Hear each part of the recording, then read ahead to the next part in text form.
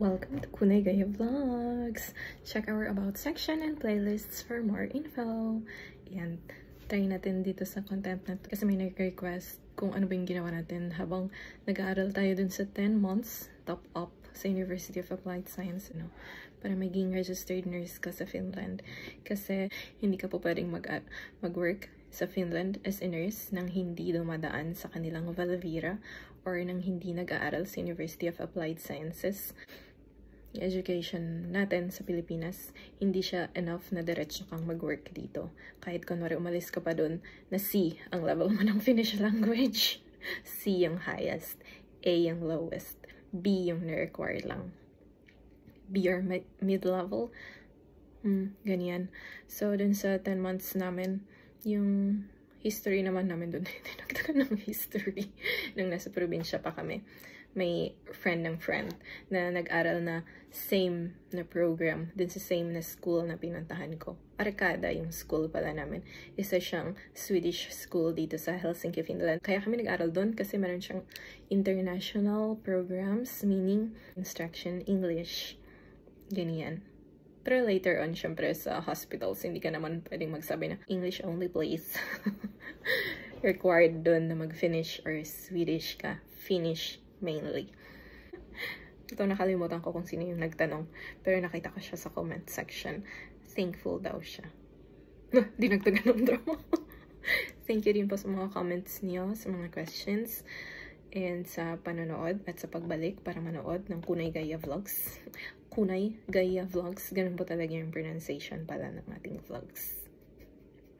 Ini-start ng walang intro. And habang nag-work kami, nag-apply na kami. Hindi mo kailangang physically na pumunta sa school. Mga info tayong nasabi dito. Check na yung Q&A, Work and Study in Finland ng mga videos natin. Gumawa na tayo ng mga 3 ganyan na videos doon. Na-separate naman yung resident permits, citizenship application. Sa Finland, tinatry nating bilisan kasi mahaba yung ating mga recordings. At madami tayong tawa. Sorry po sa mga nadi-distract sa ating mga quirks. Kung ayun, magbasa kayo ng articles. Sure. Maghanap kayo ng iba. Naging maldita, nagmamadali. Ayan po. Dun sa 10 months nga galing kami sa probinsya, nag-apply kami online. Studyinfo.fi. Studyinfo. Yung website, pwede mo siyang i-explore in English. Siyempre, kung gusto mo, pwede rin siya in Finnish. Ang totoo, yung friend din namin yung nagsabi nito. Kaya sinashare ko lang. Paying it forward. Graduate na kami, nag-work na kami and everything. I-share ko din yung tinuro din sa amin. Para, kunwari, mabait tayo. May ginagawa tayong mabuti sa mundo. Google niyo lang. Ano to siya? Studyinfo.fi.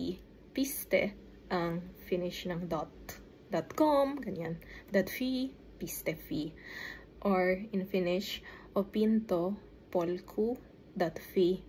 opintopolku.fi. opintopolku.fi. Meron siyang English, suomeksi, po-svenska in English. 3 language yan. Ayun, sinearch namin dyan yung nursing.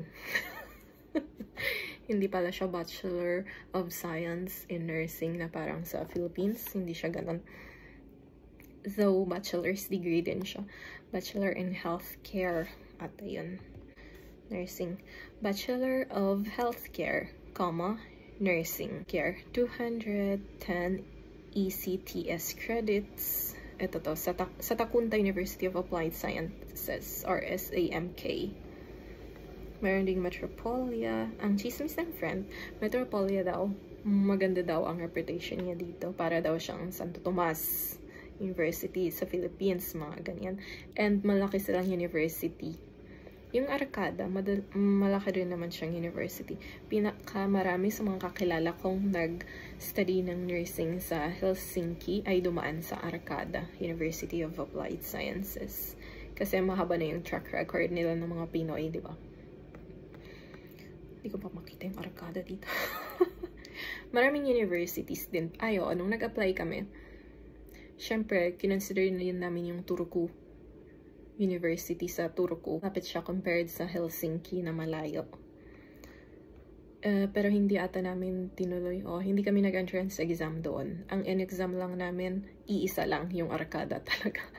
Though, pwede ka mag-exam sa lahat ng universities na gusto mo.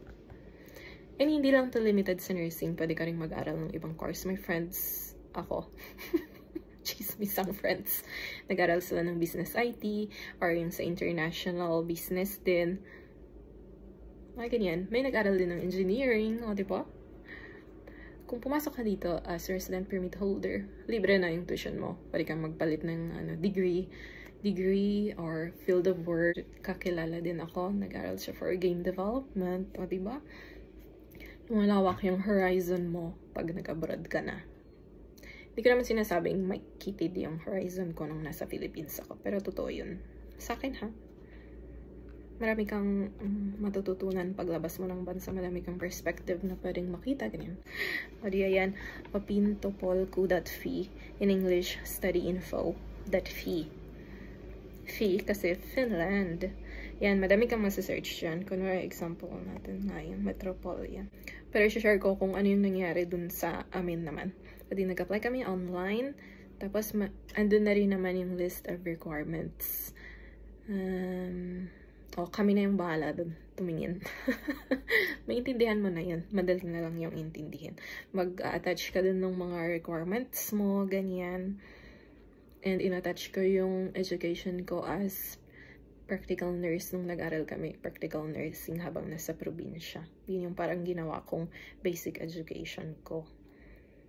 And ang alam ko, in-attach ko rin yung high school ko sa Philippines and yung syempre, nag-aral kami ng Bachelor of Science in Nursing sa university sa Baguio City. Nilagay ko lahat yan. Ang alam ko, hindi ko lang nalagay yung PRC, di ba? Naman walang kwenta. Hindi siya useful dun sa application na yun kasi wala namang agreement ang Philippines at Finland na i-recognize yung PRC licenses natin. Kaya yun. Tapos nag-apply kami. Tapos naghintay na lang kami ng email. Andun din pala yung schedules kung kailan sila tatanggap. Ganyan. Kailan siya mag-close. Nandun lahat yung specific dates kung kailan siya magsasara. Mga ganyan. Siyempre marami rin kaming help sa friend ng friend na nauna dun sa school na yun. 7 lang ata anong batch na yun ng mga Pinoy. Tapos nung kami na 11. Hindi ata kami 11. May picture ako pero hindi ko na ipapakita. At hindi ko na bibilangin. Madami kaming Pinoy na nag-aral. But never kong inisip na mag-aaral ulit ako ng nursing sa Finland. Akala pupunta lang ako dito as assistant nurse. Mag-work ako as assistant nurse. Tapos nag-aral pala kami ng practical nursing. Binigay po talaga ng employer kasi yan na study contract. At syempre hindi ko inisip nun na pwede bang tumanggi? Ayoko nang mag-aral. Sawa na ako. Parang mga ganyan. Siyempre, yun yung iniisip-isip ko. Pero, hindi ko na sinabi yan sa employer. Kinuha ko lang. Nag-aral ako ng labag sa aking kalooban. Sure. Masakit. Nag-aral ka ulit. 1.5 years habang nagka-full-time work. So, working student ka habang nandito sa Finland. Tapos, nag-aral ulit ako ng nursing. Ang totoo, ayaw kong mag-aral ulit ng nursing. Pero may good friend tayo na nagsabi na maganda siya. Kasi tataas yung sweldo mo. Pwede mong i-advance yung career mo and yung financials. Kasi tataas naman yung sweldo mo as assistant nurse pagka-graduate mo ng practical nurse. Pero hindi lahat. Ako nga 6 months na since graduate ako ng practical nursing, pero yung sweldo ko as assistant nurse pa rin, diba? Depende yun sa company. May mga kakilala ako, never silang nabigyan. Sure. Mga isyong ganyan. Binigyan sila ng study contract na parang kaming lahat. Pero kahit graduate na sila at nag-work na sila as practical nurses, yung mga tehtawa mo or yung job description mo, pero yung sweldo mo as assistant nurse na mas mababa yung sweldo, yun yung binibigay sa'yo. Kaya yun, may mga hinanakit din kami ganyan. Tapos nag-aral nga kami ng nursing. Kaso nga lang, dahil wala kami sa USIMA, dito sa Helsinki and surrounding municipalities. Malayo kami physically and wala pang online classes nun. Pumunta kami from probinsya dito sa Helsinki. Lumipat kami ng residence. And nag-study leave nga ako kasi nag-save ako to study. Char. Mag-plan din kayo ng ganyan. Siyempre, kung may mga toddler kang anak, ganyan, mag-affect din yan sa iyong decisions. Or kung may kararating kang asawa, ganyan, nag-adjust pa siya, tapos mag-aaral ka ng physically ng ganyan. May mga ganun ding issues. Siyempre, iba-iba tayo ng situations. Tapos yun nga, nag-aral nga kami ng 10 months lang siya. Yung sa, kasi face-to-face ito, 11 minutes na, wala pa pala tayo sa first day of class. Ang dami mo kasing kwento. Ayan, tapos, ayun nga, dahil hindi kami nakatira sa Helsinki noon, nung nag-entrance exam kami, nag-Airbnb pa kami sa Helsinki para dun sa entrance exam. Marami kami nag-exam, marami ding foreigners kasi international program. Nagtuturo sila in English. So, madaming iba-ibang lahi din yung kasama namin sa exam. Tapos, ang alam ko, same day din yung result. Same day pa. Same day. Pinost nila dun sa school kung pumasa ka ba o hindi. Lang siya written exam. Meron din kaming, interview para makapasok ka sa University of Applied Sciences. So, may written exam yon and pinakamahaba dun sa written, ang alam ko, para sa akin na. Hindi ko na maalala yung hours. Pinakamahaba doon yung nag-exam ng Finnish language na dapat B1 level ka. Mid-level yun. B1. Yun yung requirement nila. Kasi kahit B2.2 na ako nung natapos ko yung practical nursing, B2.2, yung nagsabi sa akin nun, yung Finnish language teacher ko nun, nung nasa probinsya pa kami. At sila yung nag-assess, nag-exam, nagpa-exam sa amin. May mga speaking, ganyan, may whole course. Tapos nakakuha kaming certificate. B2.2 yung nakasulat sa akin. Kahit may ganun ka, sabi ng teacher namin sa University of Applied Sciences, hindi sila, yung vocational course namin, hindi sila officially pwedeng magbigay ng rank mo. Ng official na assessment mo ng language, yung YKI test talaga, yung official sa Finland. So yun, may separate na language exam yung written talaga na handwritten yung exam namin nun for language assessment. Tapos after nun nga, meron kaming panel interviews, may situation, ganyan. Tapos may groups kami. Group of 10 ata ng mga applicants na iba-ibang lahi, sabi ko nga. Kasi international program. Yung Finnish lang namin kasama, half Finnish. Galing siyang Australia. Ganyan. So yung exams. Learning math. Ay, yung content ng exam pala, sasabihin yun pag nag-apply ka na online at nakakuha ka ng reply. Sasabihin nila yung scope, content, ganyan ng entrance exam. Siyempre, nag-aral din kami ulit para sa entrance exam. Pero kung parang at least yung benefit doon na nag-aral na kami ng nursing sa Philippines, madami na kaming alam. Compared, syempre, kung yung mag-entrance exam fresh graduate ng high school, diba? Para saan pa yung 4 years mo ng nursing? So, pero yun, may exam din ng math, ganyan. Meron yung handwritten na part, meron din yung sa computer kami. Tapos, may mga nagbabantay, ganyan. Ang kwento ng friend ko, pag nag-exam ka dun sa isa pang university, yun yung mahirap naman na exam. Talagang, mahirap daw yung mga math niya. Yung tipong, parang entrance exam din natin sa Philippines nung kag-graduate natin ng high school.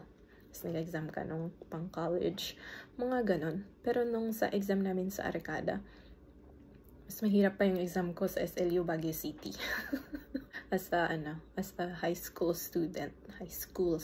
Mas mahirap pa yung exam ko sa Pilipinas kasi sa exam dito. Effort sa time. Yung written exam nung Finnish language assessment. Kasi syempre nakatulong na rin na nag-work na ako as assistant nurse 3 years sa isang elderly care. Na-practice ko na yung aking Finnish, ganyan. Tapos syempre nakatulong din yung 1 year na Finnish language course sa Philippines. Nakatulong lahat yan para pumasa kami. At syempre yung skills mo. Sure, skills mo. Wala pa akong skills. Wala akong skills. Tapos scenario dun sa panel interview. Andun yung mga teachers, future teachers namin na nakiki-assess dun sa entrance exam. May psych din dun. Medical exam na lang na ginawa ko ever habang nag-aaral sa Finland ay nung before kami mag-practical training sa hospital. Yun lang yung medical exam na pinagawa sa amin. Dahil galing tayong Philippines, nag-x-ray pa kami. Pero hindi naman kami nagbayad sa mga exams na yan. Tapos, nag-booster shot ng hepatitis B, ganyan. Tapos, maganda rin palang dalhin mo kung meron kang record ng vaccines mo nung nasa Philippines ka. Na nila yung dates. Siyempre, wala naman tayong universal dun sa vaccines na yan. And pre-COVID to, yung nag-aral kami. Kaya wala pa yung tungkol sa vaccines na yan ng COVID. Tapos, ayun nga, nag-class na kami. Yung classes naman namin dun sa 10 months. Yung mga first months lang yung lectures. Latter part, yun na yung practical, training, thesis, ganyan. Pwede mong isabay yun. Or pwedeng one at a time. Or, yung 10 months na top up, hindi required na kunin mo yun kahit nurse ka na sa Pinas or kahit sobrang haba ng experience mo. Binigyan din kami ng option. Pwede namin kunin yung full na 3.5 years na parang kinukuha ng mga regular na students out of yung basic education nila tapos mag-university. Pwede daw namin kunin yun kung gusto talaga namin mag-aral from the start. Meron kaming kaklaseng ganyan. Foreign din siya. Hindi ko sure kung Indian or Nepalese. Pero mahaba yung experience niya sa clinical sa home country niya. Start from the bottom na 3.5 years. Yun yung kinuha niya. Siyempre, skills-wise and language-wise, maganda rin yun na pathway yung makaka-training ka talaga. Thank you for watching Kunay Gaya Vlogs. Abangan ng part 2!